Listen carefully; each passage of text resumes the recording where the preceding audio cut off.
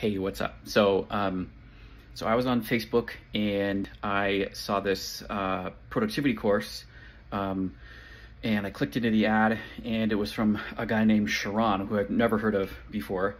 But it just so happens that I've been on this productivity kick for like the past 6 weeks. I've been super stressed out, and I'm not sure why.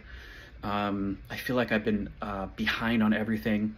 So I was kind of desperate. So I didn't really do any research. I just bought it.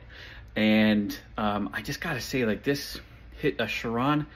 I am a Sharran fan now. The course that he put together was called the Productivity Playbook, and then I think I got the Done For You something else, where he walks you through how to get on top of things in your life, and just ways of thinking about time that have completely changed the way that I run my day. And I went through the whole thing like in a couple of days. I didn't even do that. It was supposed to be a 21-day challenge or something, but I just went through each one.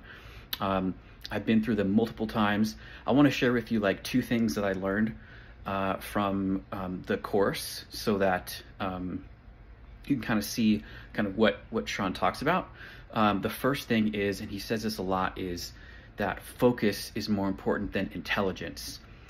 And that was a big deal for me. That was like an aha moment for me, because I'm constantly learning things and jumping from one thing to the next. And one thing I realized is that really successful people are not more intelligent, they're just super focused. And then the other thing that he taught that I really loved was that a scripted day is a beautiful day. And so he's very intentional about his days.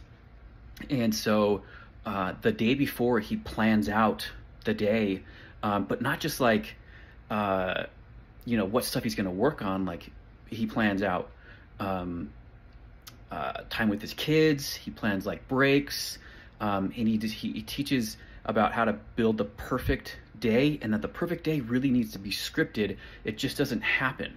And anyway, some really, really good stuff in there. I just want to shout from the rooftops how awesome Sharran's stuff is. If you have a chance to get it, if you can find it, get it. It's totally worth it. Anyways, thanks for watching. I hope this helps you feel a little bit more productive.